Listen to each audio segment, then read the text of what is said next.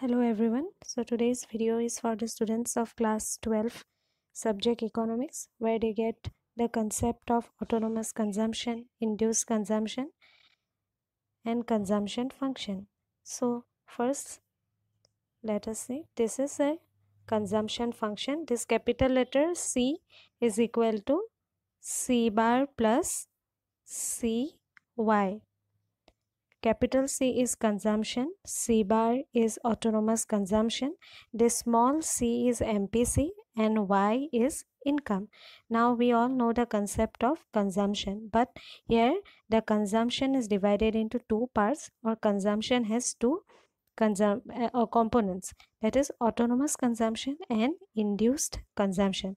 Autonomous consumption is denoted by the letter C bar. This is autonomous consumption. So when your income is zero, you still need to consume something, and that is nothing but our autonomous consumption, where our consumption is not dependent on income. And this part, small cy, this is known as the induced consumption.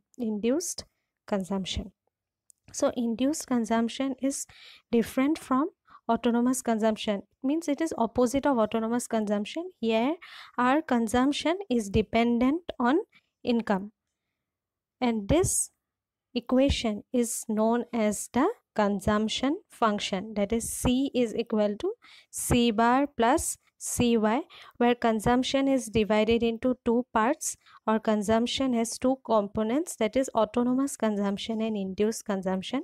The first part, that is C bar, is autonomous consumption, where our income or is not dependent on consumption, that is our consumption is not dependent on income. And CY, small cy, is induced consumption, where our consumption is dependent on income.